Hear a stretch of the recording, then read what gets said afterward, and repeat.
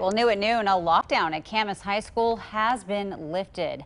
Superintendent Jeff Snell says a parent spotted two people with backpacks coming onto the campus and did not recognize them. Well, school officials reviewed a photo and decided to lock down the school. They later located those two people and determined they were not dangerous. Police increased security at the school earlier this week after someone made a threat against the principal on social media.